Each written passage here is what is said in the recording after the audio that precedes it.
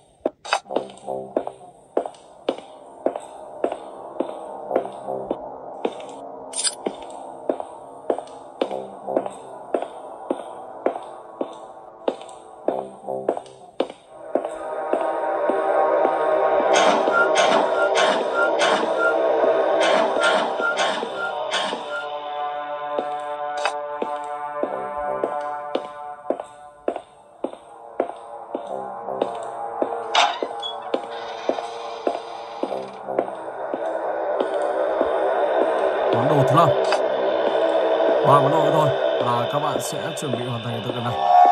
Đây là một tựa game bóng ma trong trường học, một trường học bỏ hoang khá lâu rồi. Và ở đây các bạn sẽ phải tìm hiểu xem con ma này là ai.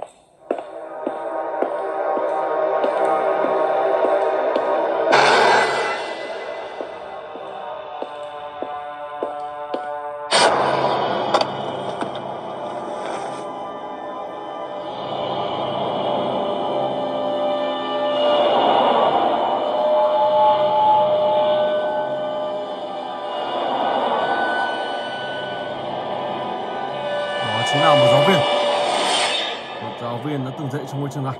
Wow.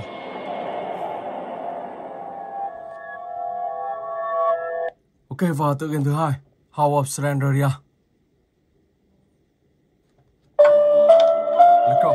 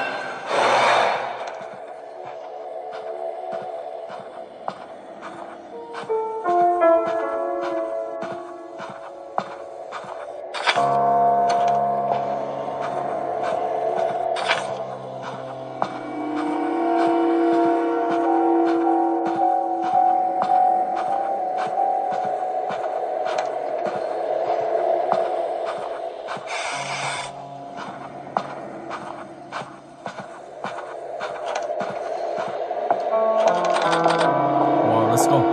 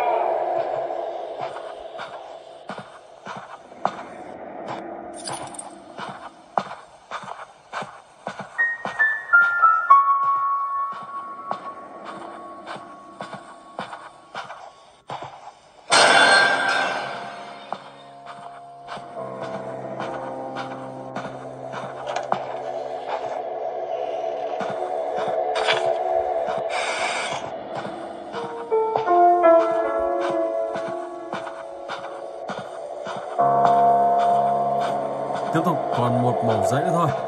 Sau đó các bạn sẽ lấy được một chiếc chìa khóa xuống dưới tầng hầm. Đây rồi. Và bây giờ thì mình sẽ lấy chiếc chìa khóa nào.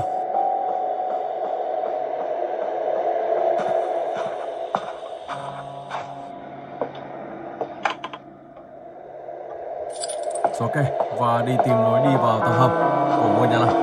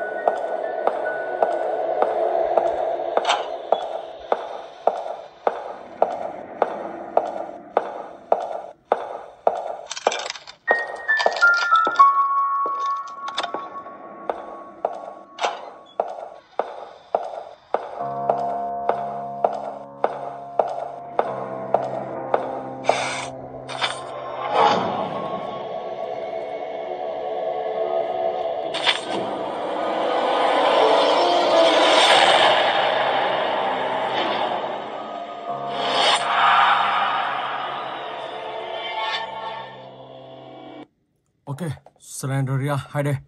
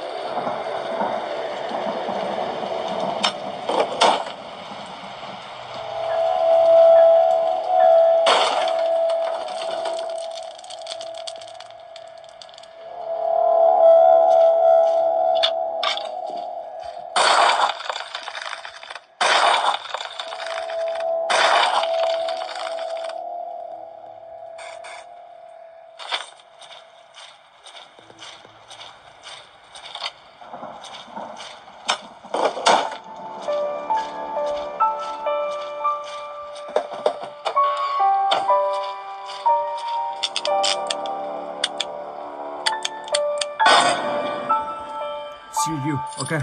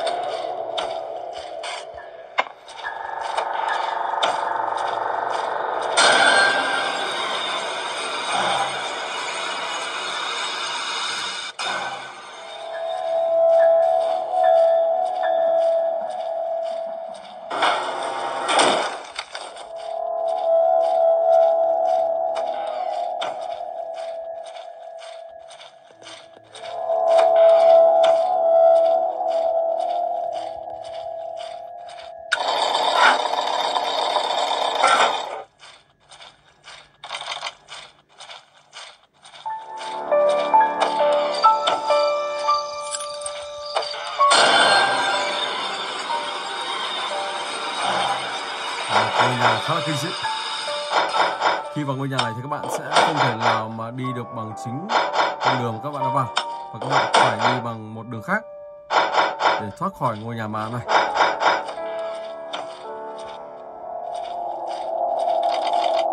Cái này cầm một chiếc chìa khóa này các bạn mở ra.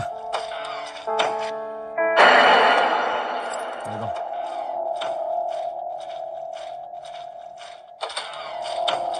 Let's go.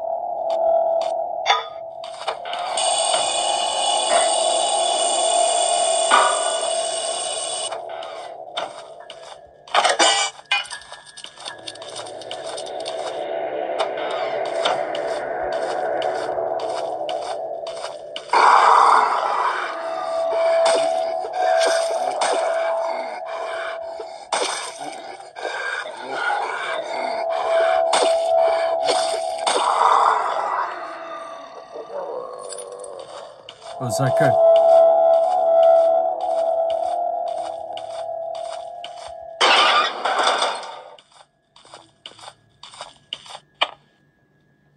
Elixir.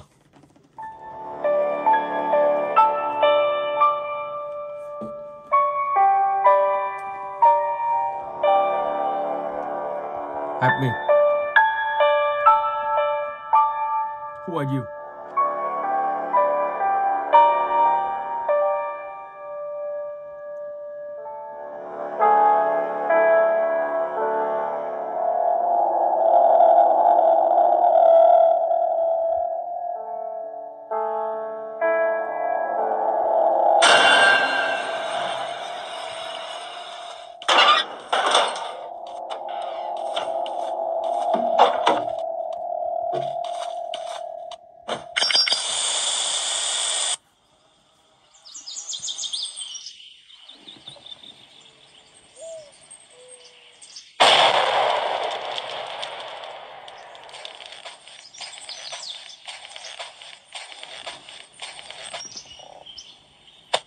Rồi, tựa game thứ tư, Slendrina, The Cellar.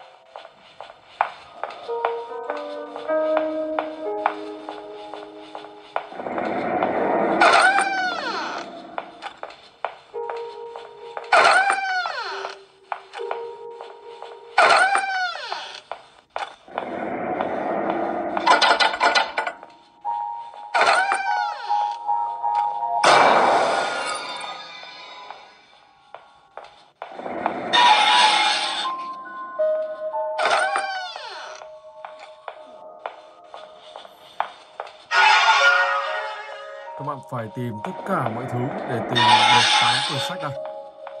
Quyển sách Cellar.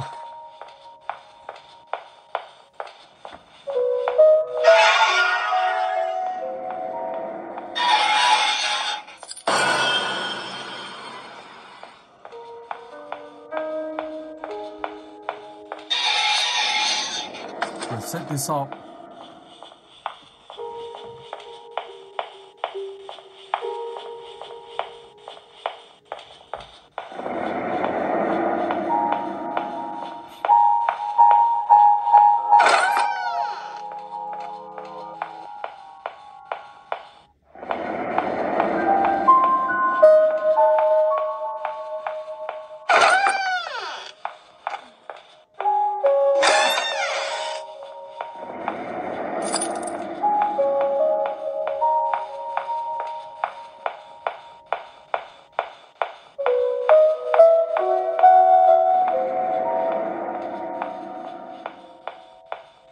Phòng này không một cái gì. Wow.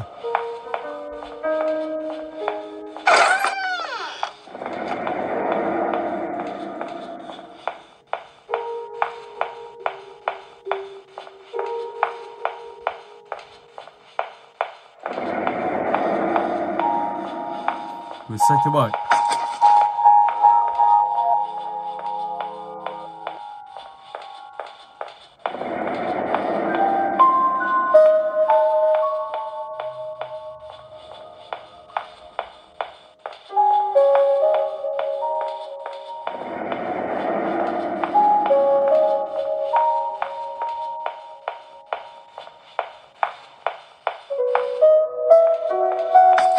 Quyển sách thứ 8. Ok.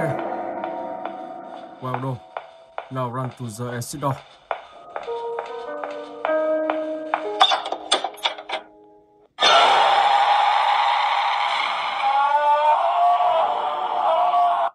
Okay, the children of Slendrina.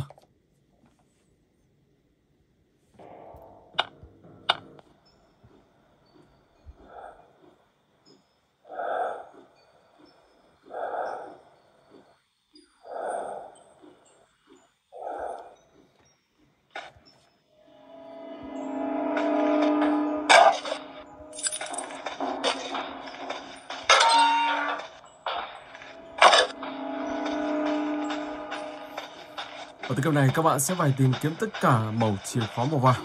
Sau đó thì sẽ ghép vào và mở được chiếc két sắt này ra. Trong chiếc két sắt đó thì có một quyển sách và các bạn sẽ dùng quyển sách đó để tiêu diệt những con ma ở trong ngôi nhà này.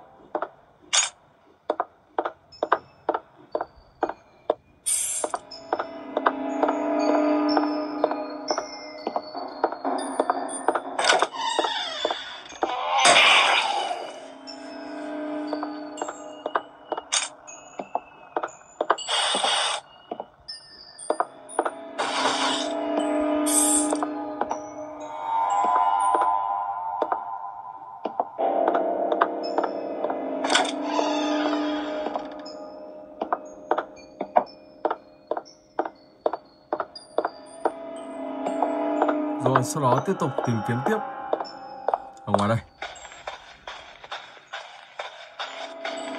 Đấy không?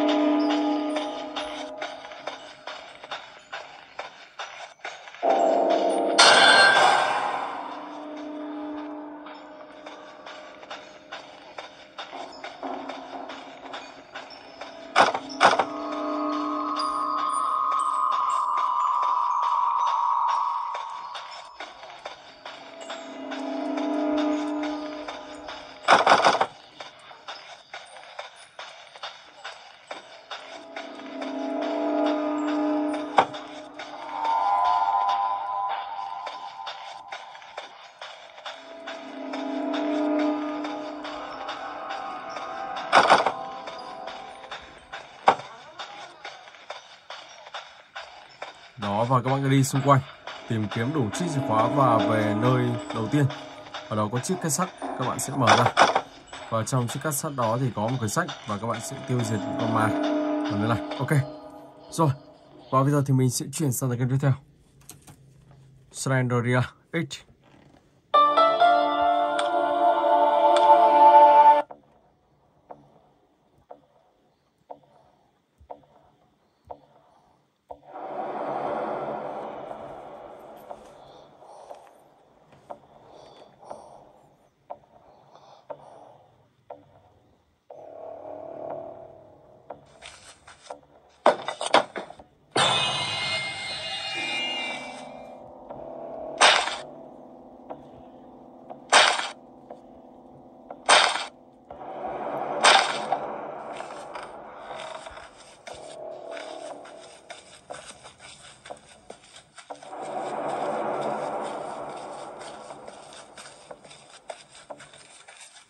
Một tấm bản đồ.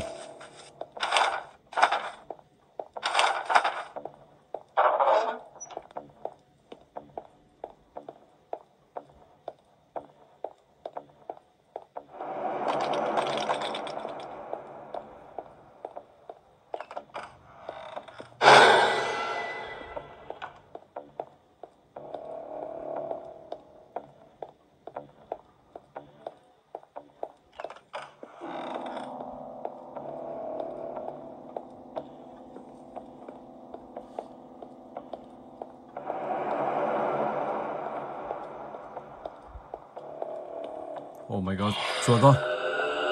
Đây là một nơi khá là kinh dị, như một tòa lâu đài.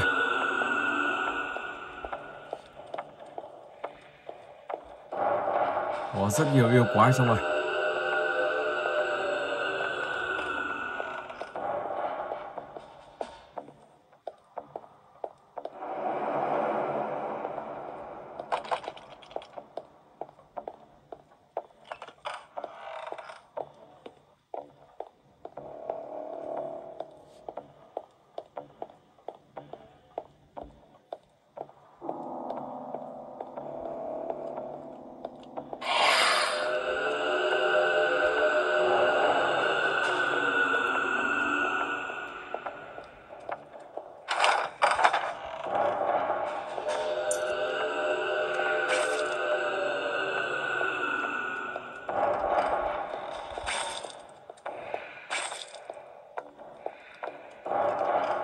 Ông ta đánh cũng khá là đau. Oh my god. Wow. Đi luôn. Oh my god. Ok, tựa game thứ 7, Slendrina. The Hotel.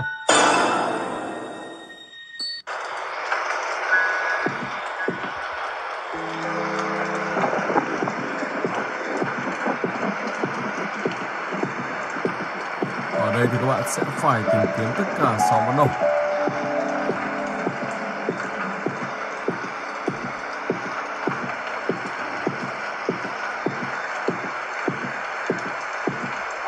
Món đồ đầu tiên.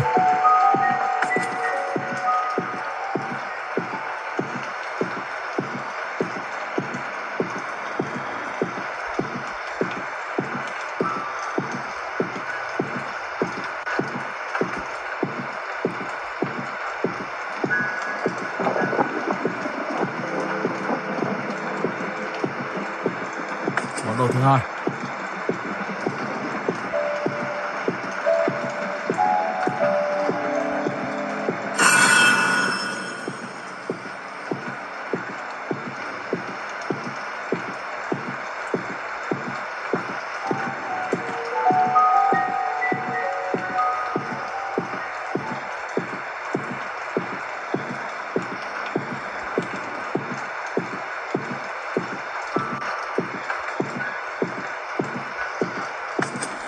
Món đồ thứ ba.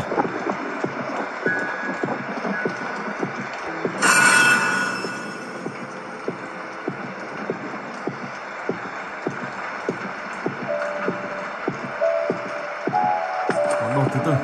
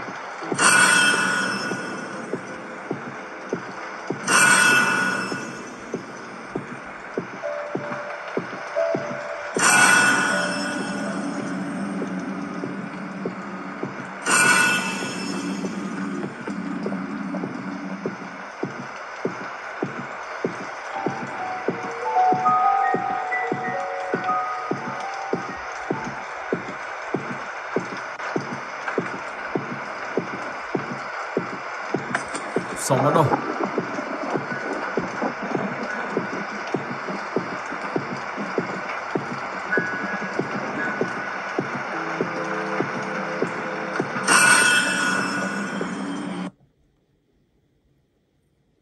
Ok.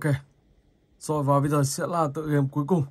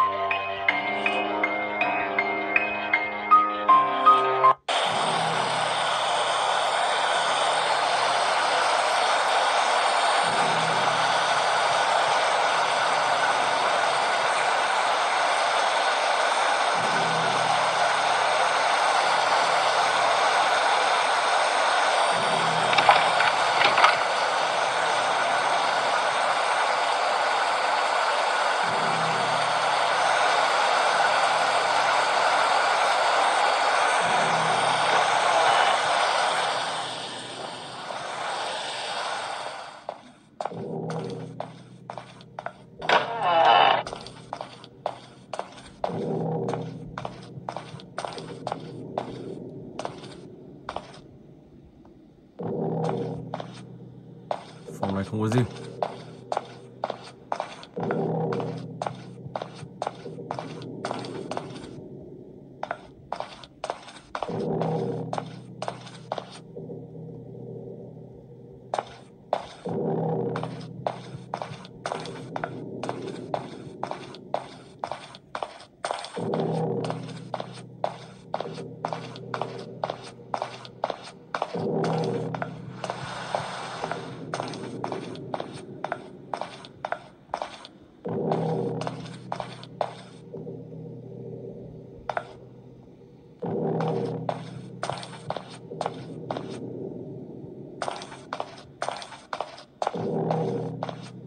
What's up?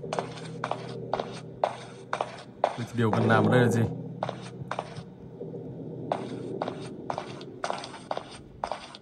Có phải lấy một cái gì đó ở trong nhà này sao? Chăng?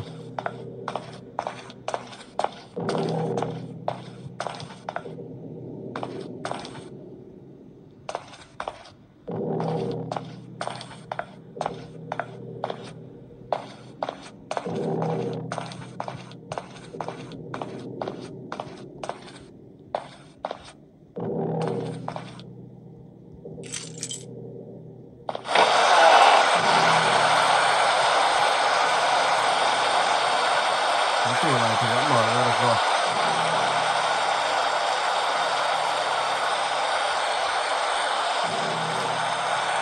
Thì còn một điều gì nữa trong ngôi nhà này cơ? Đó là cái gì?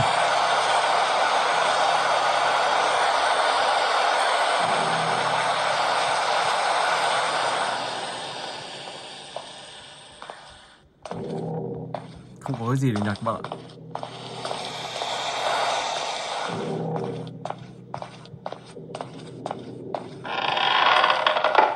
Wow.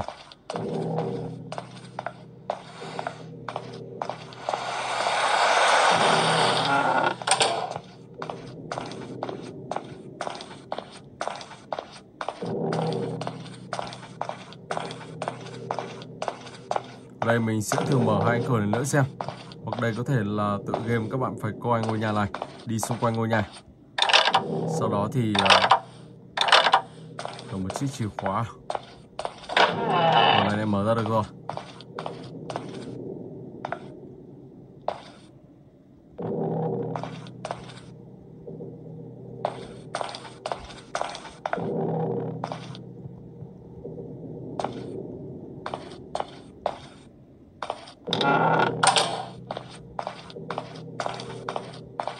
Chứng tỏ trong ngôi nhà có ma, cho nên khi vừa lại các bạn không mở được cánh cửa ra thì bây giờ lại mở ra được. Và ở đây các bạn lại xuống dưới nhà, sau đó lại lên, sau đó các bạn lại sẽ mở được cánh cửa ra. Ok, rồi và mình xin phép dừng clip tại đây. Hẹn gặp lại các bạn trong clip tiếp theo.